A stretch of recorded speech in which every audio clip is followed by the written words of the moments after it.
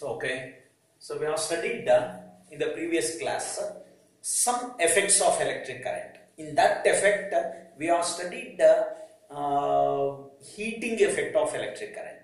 So how electricity converts into heat energy, correct? Now we are going for second chapter. So this is magnetic effect of electric current. Means electric energy can be converted into magnetic energy. Okay, so that we have to discuss in this chapter. Okay, so now you know the circuit. In the previous class you have studied about the circuit. Okay, take a conducting wire, connect this one to the battery, okay, or plug key, okay, ammeter, voltmeter and all those things. Okay, so imagine I have taken one simple circuit. Okay, I have taken one simple circuit. Cell I have taken, key I have taken here, plug key or closed plug key I have taken. So now what happened? So electric charges start flowing from positive charge to negative charge. Okay, so now imagine there is an electricity in this conducting wire. This is the conducting wire. Okay, copper or aluminum or something.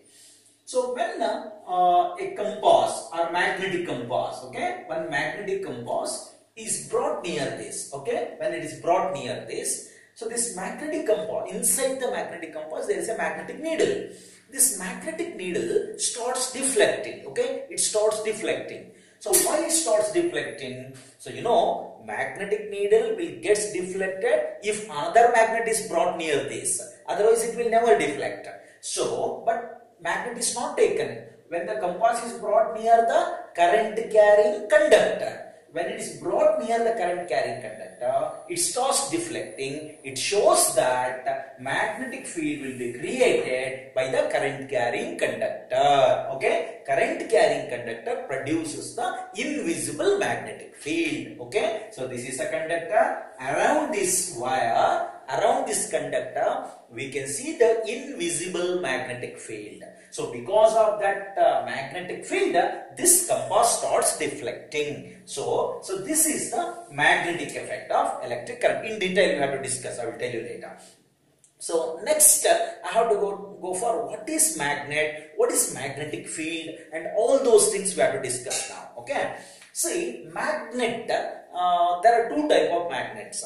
One is the natural magnet and another one is artificial magnets. Okay, so magnet can be classified into two types. Okay, one is natural magnet and another one artificial magnet. Okay, artificial magnet. Artificial magnet. Natural magnet means we get it in the nature. For example, you know the two types of iron ore.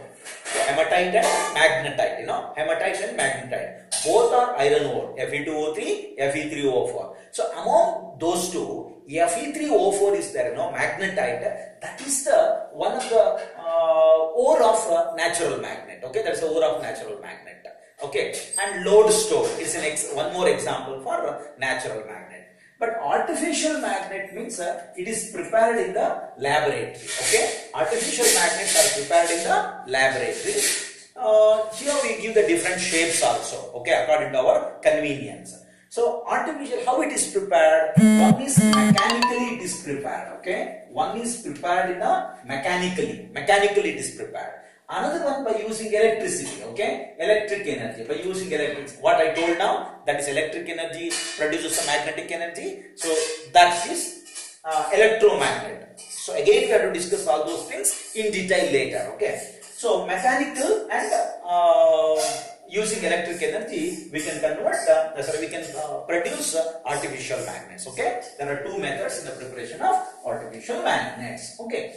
According to the shape, we call it different names. Suppose a magnet is like a cylinder, okay, it's like a bar, it is called bar magnet. What we call this one? Bar magnet, okay, it's called bar magnet. Suppose if it is like a needle, okay, if it is like a needle, it is called needle magnet, okay, it is called the needle magnet, okay. So if it is like a horseshoe, okay, it's like a horseshoe, it is called a horseshoe magnet. Okay, horseshoe magnet. So according to the shape we can call it in different names. All these magnets are artificial magnets. magnets. Okay, so some alloy is used, oligo. Okay, as such alloy is used to prepare in the laboratory. Okay, and these magnets are used in the laboratory also, artificial magnets. Okay, so now we can go for some important point about a magnet. Okay, suppose you have taken a bar magnet. Okay, you have taken a bar magnet. Some of the properties we shall discuss about the bar magnet. So all magnet has two poles. Okay, every magnet has two poles. What are the poles? One is the north and another one is the south pole. Okay, so these poles cannot be isolated. Okay, every magnet has two poles, whether artificial or natural, whatever it is. Every magnet has two poles. Remember, one is the north pole and another one is the south pole. It cannot be isolated. Okay, it cannot be isolated. What is the meaning of the word isolated? You cannot separate it. Suppose if you want to cut it here, just to separate it, but this end becomes south and this end becomes north. Okay, even if you convert into a small molecule, there also you can see the same poles, north pole and south pole. It cannot be isolated. Remember, poles cannot be isolated. Okay, so now few more we can discuss. So now I told there is a north pole and south pole. So how can you say which is north and which is south? It's very easy to identify. Take a magnet. Okay, take a magnet and just you hang this magnet or pivot the magnet. Okay, hang the magnet or pivot the magnet and just give the tap. Okay, you hang it and just give the tap. When you give the tap, it starts rotating. So when it starts rotating, at the end it comes into rest. In which direction? This end shows the north direction and this end shows the south direction. North pole directed towards the north. Okay, south pole directed towards the south. Okay, so in this way we can say it has two poles. These two poles can be easily identified. Okay, and the third one, this magnet is there now. It has magnetic energy. This magnetic energy is concentrated more near the poles. Okay, the energy concentrated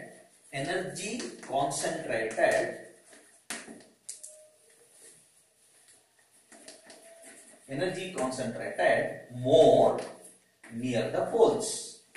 Concentrated more near the poles. Okay, more energy is here. So you might have observed, you take a bar magnet and roll over the sand. Okay, and remove it.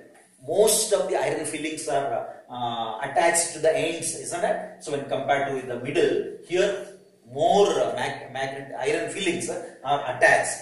That is because of the more magnetic field or magnetic energy is concentrated at the ends. Okay, concentrated at the ends. Okay, so that you have to remember. So next, the next point, if you go for this one, if you take any two magnet, okay, if you take any two magnet, okay, when you brought near this, if you unlike poles brought together, one north, one south, if you brought together, they attract each other. Unlike poles, okay, two unlike poles are brought near, so they attract each other. Two like poles, both are south or both are north, they repel each other. Okay, they repel each other. Okay, they push aside, they repel each other. This is called law of magnetism also. Okay, this is also called as law of magnetism. So among the two magnets, like poles are always repel each other, unlike poles always attract each other. Okay, so that's one more property. Okay, so these are some properties about the magnet. Few more will come. I will tell you that later. So now, if you go for magnet, okay, if you go for the magnet, I told most of the magnetic energy concentrated at the ends. Okay, concentrated at the ends. So now every magnet, okay, every magnet has its own field. Means certain area, the magnetic field acquires some area. Okay, so this region acquired by the magnet, okay, so the region acquired by the power of magnet is called magnetic field. Okay, it is called a magnetic field. Magnetic field is a very important one. I'll give you the definition, correct definition. So magnetic field means if the magnet is very small, its field is very small. If magnet is very big, its field is very big. Means up to that region it has the influence. The magnet has the influence. If magnetic substance is brought, it attracts in that area. Suppose if you take the magnetic substance away from that area, it never attracts. So that is called a magnetic field. It's very important one. Okay, I will. This is the one of the expected question in the examination. Okay, the region is a very important one. Okay, the region surrounding. The region surrounding a magnet. The region surrounding a magnet in which the force of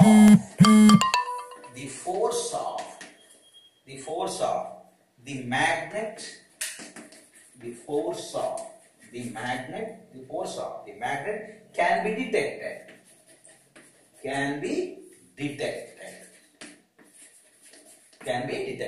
This is a very important one. Okay, the region surrounding the magnet in which the force of magnet can be detected. This is the magnetic field. Okay, question may be asked, what is magnetic field? Every magnet has its own field. If a small magnet, field is very small. Big magnet, field is very big. It has its influence up to that region. Okay, up to that region. So in that, near the poles, field is long. Okay, but here other than the poles, field is near. Okay, here it is a very long distance, because more magnetic field is concentrated at the ends, therefore field is little more, but here field is lesser. So you will get like a elliptical shape. Okay, you will get like a field is like a elliptical shape. Okay, it is because of more force near the ends. It's a very important one. What is magnetic field? Okay, you can expect in the examination. Clear? So this is about the magnetic field. Okay, so this much remember. So and I will continue in the next class. Okay, thank you.